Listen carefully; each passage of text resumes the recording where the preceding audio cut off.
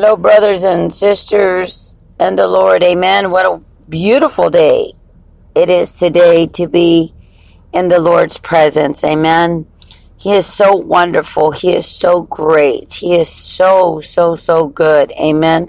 It's just that joy of the Lord. Amen. That's overwhelming and that's consuming over and in our lives. Amen. That just, it pushes on over. It pushes on over. It pushes on over. And, Jesus is a gentleman. He is the lover of our soul. He's the giver of our heart. He's just so powerful in all his ways that, it's unmeasurable. And he's just so great in that way. Amen. That we can lift up his holy name in praise and truly be thankful for everything. Amen. We know time is near. There's the hustle. There's the bustle. People are running, coming and going. And sometimes, you're on a different note. Amen. Come on now. There's so much things that are going down that it feels like, if it's more coming down than what you're coming up. You see what I'm saying? But you know what? Through those struggles, through those heartaches, through the roughness, I heard it this way that, it seems like all hell is coming down all over you in every sense of the word. But yet, even in that place, we have joy in the midst. Yet, even in that place, you know what? Our hearts is overwhelmed with the goodness of God. But yet, you know what? There is still a story, a life, a lineage of legacy to be spoken and to be told around this world. I don't even know if Christmas is universal. I don't. But I know that Christmas brings joy. Christmas brings giving. And it's so true. When we look at it, it's maybe not in the biblical sense, but we see, that it's giving Christ the attention. Putting Christ in Christmas. You see what I'm saying? It's learning how to give. Someone that has been tied up and really don't understand the laws of giving, and just be on a receiving end. When we learn how to give, we're in a whole different ball game. We're in a whole different level. We're in a whole different means, because now we're seeing where the heart is at and where your measure of faith is at. God sees the heart. God sees the mind. God sees the soul. God sees all those blessed, I could say blessed, because we are of the blessed. We are of the highly favored. We are of the great I am that I am, that takes away the sin of the whole wide world. Can you imagine what an awesome gift of our Lord Jesus Christ? It's not only something, but it's someone that is a father, that is a mother, that is a brother, that is a sister, that is anything and everything. Not only that what we could ever want, and I'm talking about wants, but even that of what all we can ever need, church.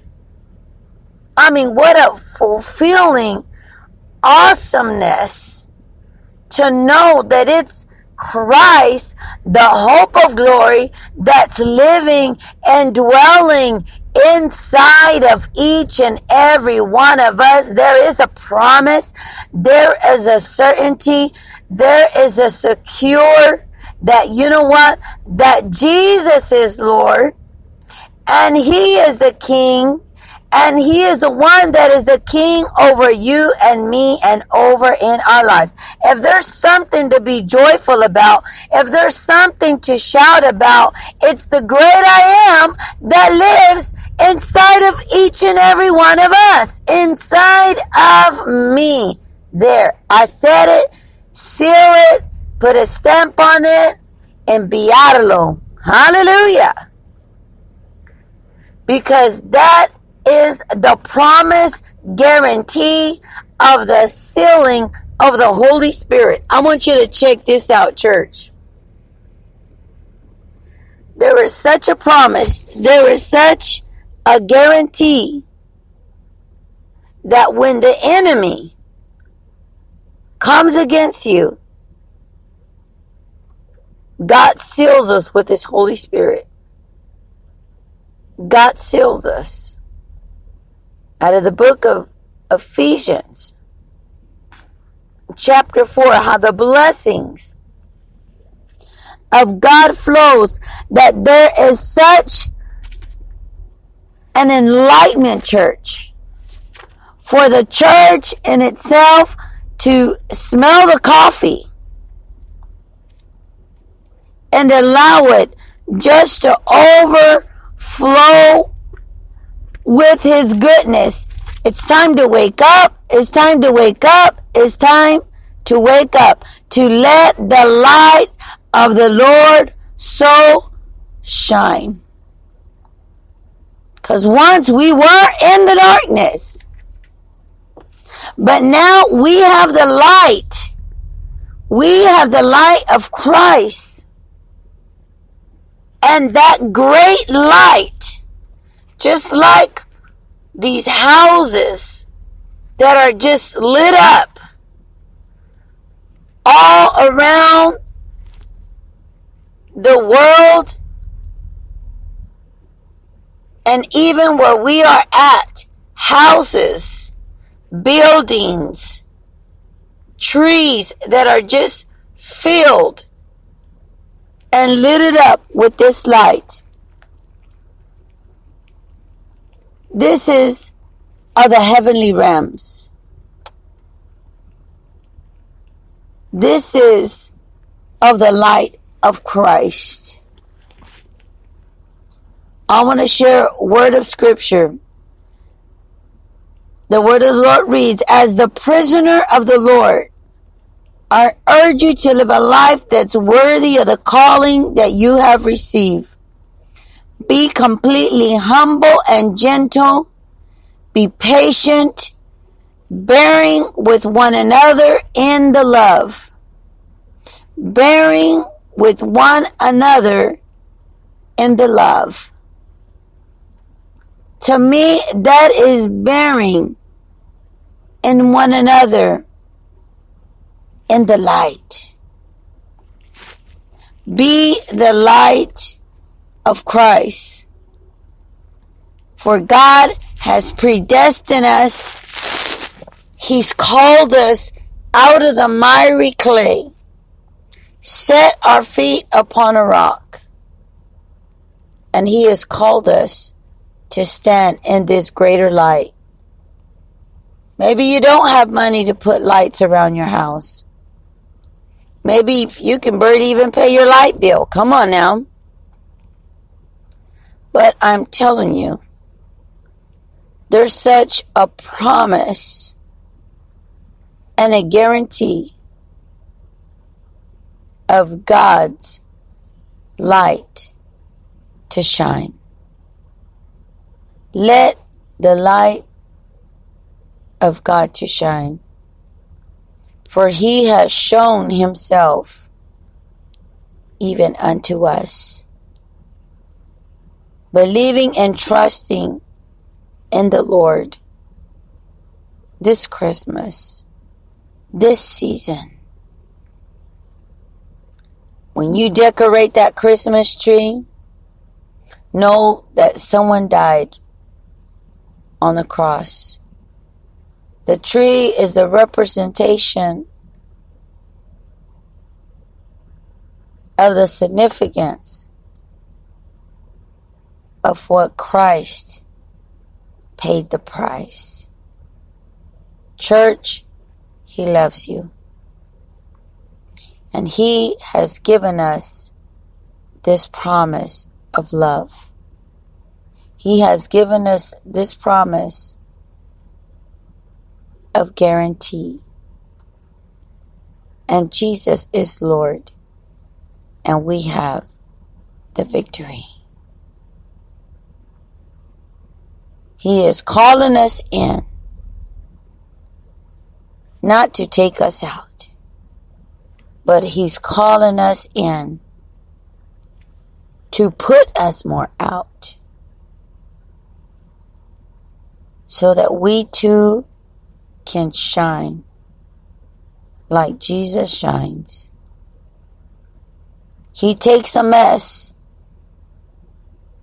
out of a mess and creates a message.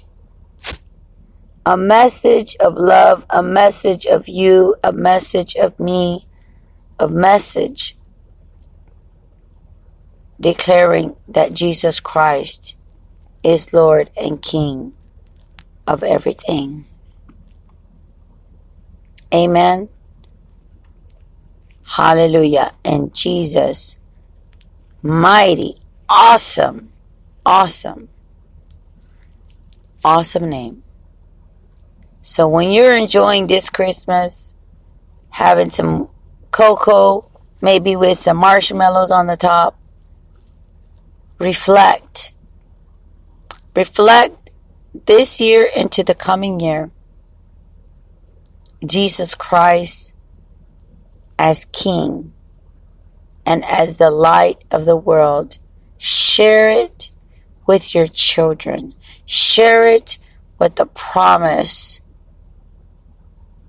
of your children that Christ has a promise, a guarantee as well for their lives.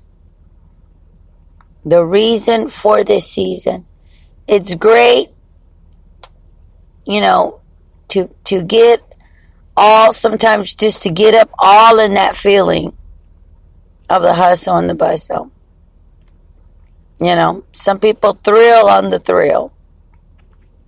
But there's no greater thrill than what the Christ, our Lord Jesus Christ, paid on the cross. Thank you, church. Thank you, and thank the Lord. And just for y'all guys just really coming in on this channel and, enjoying with me podcasting this speaker of the year. Amen. I receive that in Jesus' name. And just really know that we are traveling in this grace. I heard a great message.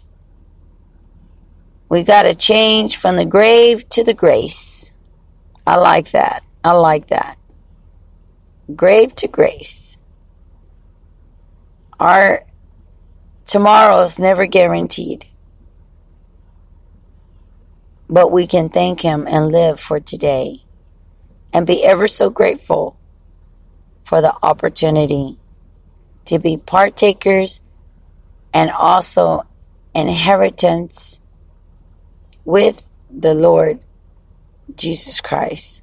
Hallelujah, church. I love you. And we will see you so very soon. Blessings, church. In the name of the Lord Jesus Christ. Amen. Hallelujah. Let me know something. Send me a little something. Let me know that you're in traveling grace with me as we go into this next year. Amen and amen. You speak, it won't let go. Fall to my knees as I lift my hands to pray.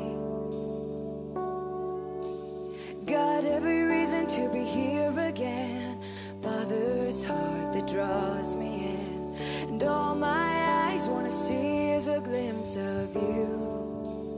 All I need is you.